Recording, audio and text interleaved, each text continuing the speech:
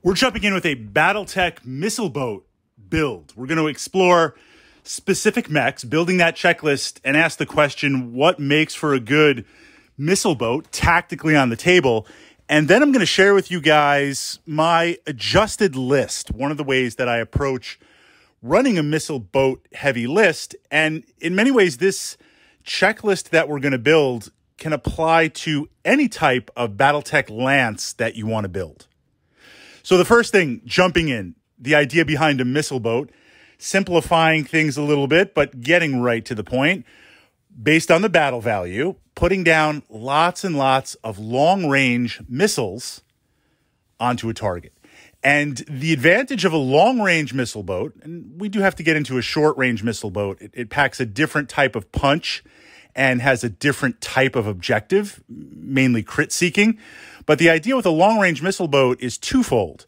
To naturally, if we're talking inner sphere, to be able to reach out and start plinking away, damaging, or just saturating opposing targets, vehicles, structures, mechs, to the point where you force them to close. You force them to close. They can't sit there and take that type of firepower. And as they're closing to get into short range to engage, or the preferred range bracket that they might have on their lance, mech, or vehicle, they're continuing to take damage. So this way, the rest of your lance or battle group can then swoop in. But also, based in the rules, there is a very, very unique aspect to long-range missiles with the ability, not using any type of special ammunition or not using any type of total warfare expanded rules, but to indirect fire. This idea that normally in Battletech with conventional weapons, you need line of sight. I need to be able to see you.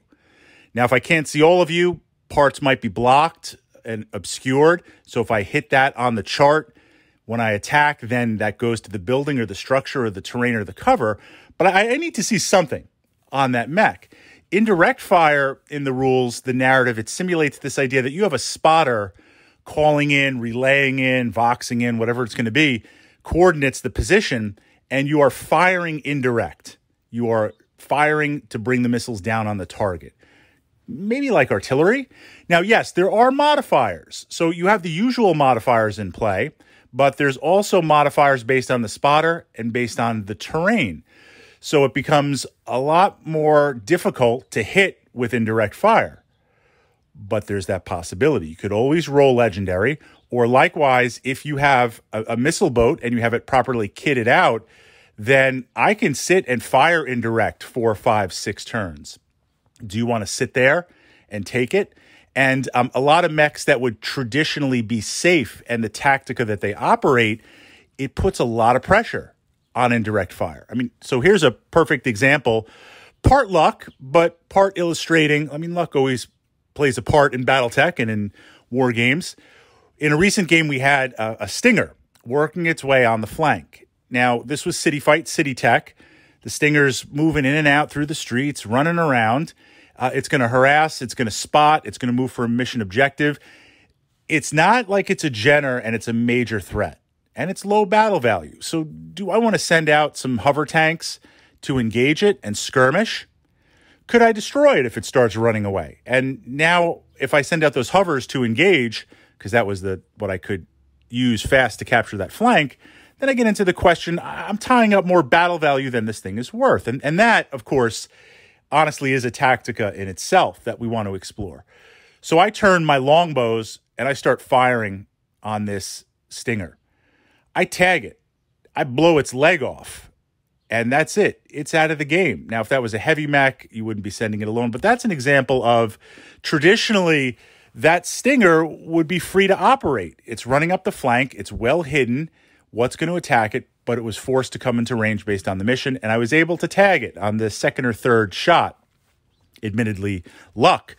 But even if you're a mech warrior saying, well, look, these missiles are raining down and, you know, Fritz as a mech commander needs luck. Look, this could be the time when I roll 10s or higher. You know, we don't know. And if it's a 20-pack hitting you, even with the spread, that's going to be very, very interesting on how it potentially resolves itself. So in exploring that with a missile boat, those are the advantages, to be able to send down lots and lots of missiles to hit direct or indirect, which means once you get into position, you have a supporting command of the battlefield, forcing your opponent to deal with it because they don't want to sit there. Now, in building a missile boat or selecting a missile boat, this is, of course, battle value. Battle value is going to dictate everything. But generally, for the battle value, ideally, and there's a couple of exceptions we'll explore, I'm looking for two things. I'm looking for redundancy in the mech, which means it has 2 LRM packs. This idea, 1 is none, 2 is 1, 3 is some. So if I have 2 LRM missile packs in the mech, that's the redundancy. It increases my chances of hitting. And second, ideally, having a 15 or 20 pack. Because if I do hit, I want to maximize the soak. And on a 15 or 20, if I roll average, that's got some good bite. If I roll legendary, and I can have that across multiple spectrums, meaning I have 2, 4, 6 or more, 20 packs, and I light you up with 3 or 4, that is a significant amount of damage. Now, that's on the higher battle value echelon, and we're going to explore that in a moment. But that is the ideal. So when I look at mechs for a missile boat, I say, how many LRM packs does it have? And ideally, is it a 15 or a 20? Now, this is constrained by battle value. Running forward with your Grasshopper, plinking away with an LRM-5. And Grasshopper's a fantastic mech. I consider it an auto-include mech. So I bring up the Grasshopper, the hopper, not to disparage it, but to say that's a different tactica. That's so you have something to shoot on your way in. And I guess you could indirect fire for the lulls or a little bit of a distraction, but that's a completely different machine.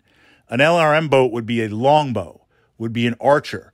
But there are times with lower battle value where I want to get a missile boat in, and we're not talking about vehicles which you cut for battle value, which you could, but an example like a Valkyrie, and I love the Valkyrie.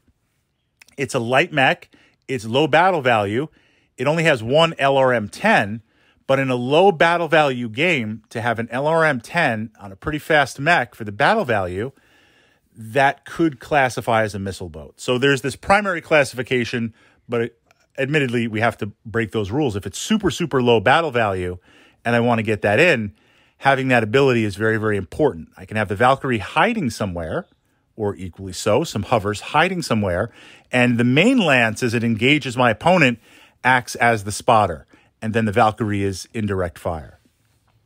So the question and the main challenge with a missile boat, no one's going to let you sit there and shoot. So you have to have a way to defend it. They're going to send something out to deal with it, something out to disrupt it, preferably destroy it, but maybe drive it away or adjust for the range band. And generally speaking, based on the inner sphere tech, I won't say LRMs are overly efficient in terms of internals. They're heavy, they're bulky, and they have ammunition. You've got to deal with potential ammo explosions. If we look at the longbow, and I routinely play the longbow, and it's one of my favorite mechs, both the classic unseen, reseen, and also the primitive and the updated version. There's multiple versions of this model, and I think they're all fantastic. But when we look at the longbow, you have so much invested in the 2 LRM-20s and the 2 LRM-5s that for the weight class, there's not a lot of armor on there. So you have to be mindful that when someone engages you, there is going to be the potential that you need to deal with it. Now, the 2 ways to deal with it are, first, embed that longbow in a lance or that missile support mech in a lance. You got to deal with the rest of my lance mates. You got to power through them. And if I have to, I can withdraw with the longbow and have my lance mates put up a wall to prevent you, all the while the longbow is shooting. A second way to do that is to have a bodyguard unit or an interception unit, something that hangs out with the missile boat and acts as a screening force. Now, the challenge here, of course, is battle value. If I have one longbow, do I want to put a Warhammer next to it? Yeah, that's a fantastic bodyguard mech, but that's a lot of battle value to potentially hang out. And someone might say, well, look, Fritz has a battle value Warhammer sitting there. If I never engage the longbow, it's bodyguarding. Yeah, I'm going to eat those 20s and 5s every turn, but I'm ahead on battle value because that Warhammer just has to hang out there. So you want to look and pick a bodyguard unit or an accompany unit, lowest battle value possible for what's possible. That's how we leverage it. Okay, let's jump over to part 2 And again, this is how I run a longbow or LRM boat missile list. But tactically, this is a list building philosophy that I follow in any game. So I have this idea. I want to put down as many long-range missiles as I can. But I need it to work at multiple battle values. I have a problem playing lists, or I should say I don't like developing lists that only work at a certain point value. Because the challenge here is I don't know what my friend is playing. I don't know what you want to play. And maybe it's a time constraint. Maybe it's like, look, we only have 2 hours to play Battletech, so let's do 2K battle value. Well, if my missile boat list works at 8K, how do I scale it down to 2K? If I force my opponent to play 8K, maybe they don't have enough stuff on the table and it's not fun for them. So I try to develop a concept that works at 2, 4, 6, 8, 10, 12, and just scales up and up and up. So this way I can adjust. Personally, yes, I want to get to 10K because I want to get all the toys on the table. But I want to be sympathetic to what my opponent wants to play, or what the time or the mission dictates or the game dictates.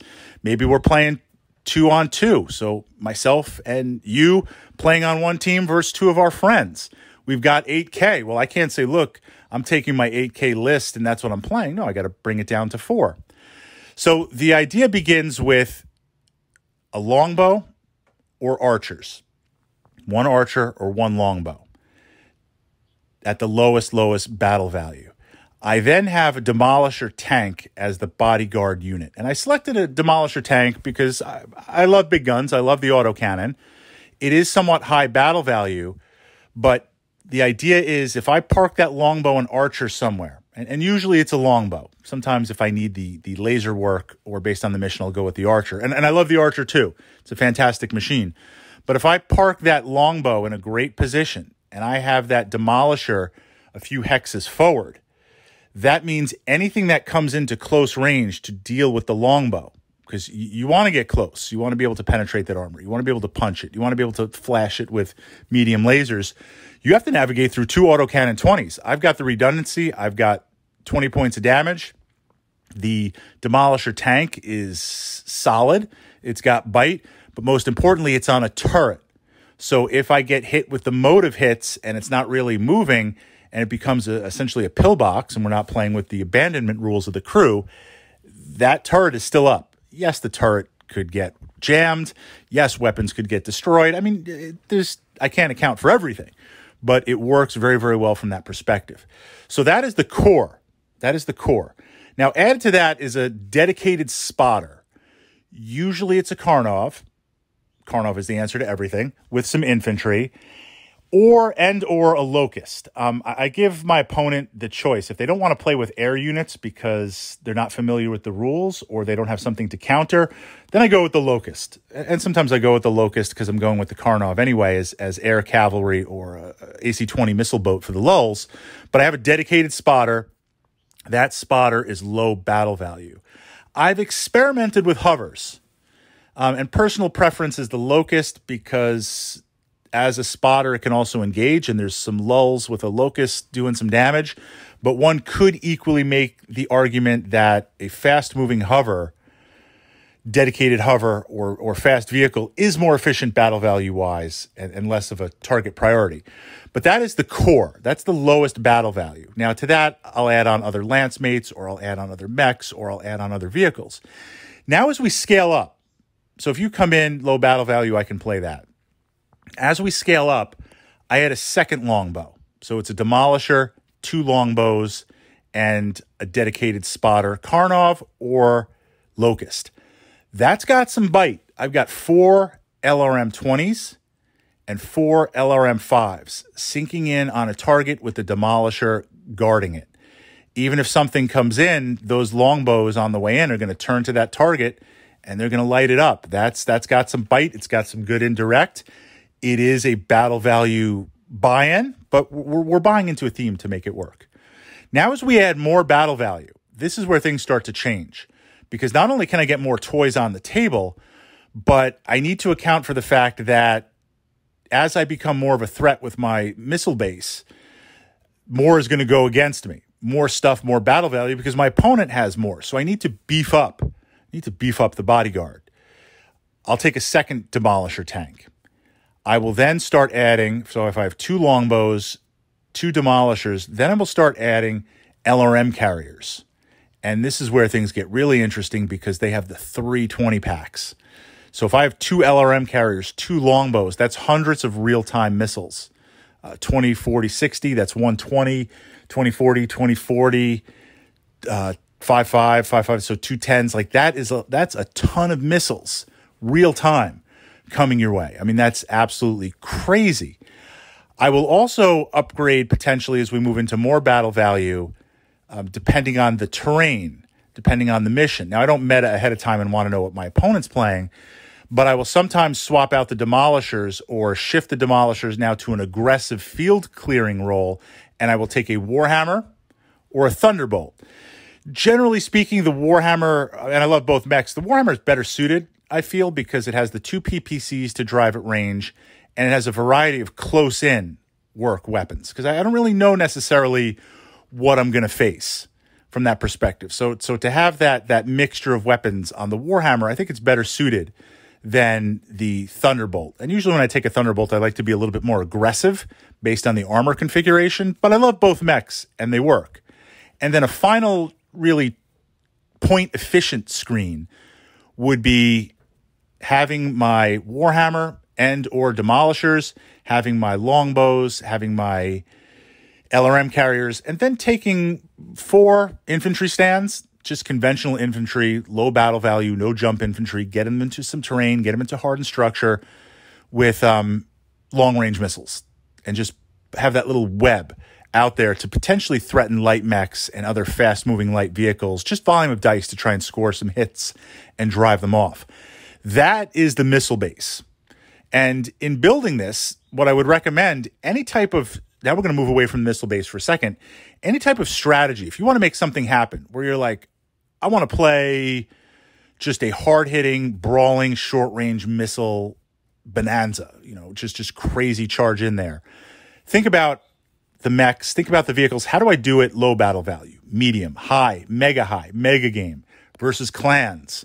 And this way you get to play the list without having it crippled or without having to make internal adjustments that you can know and you can add and you can play.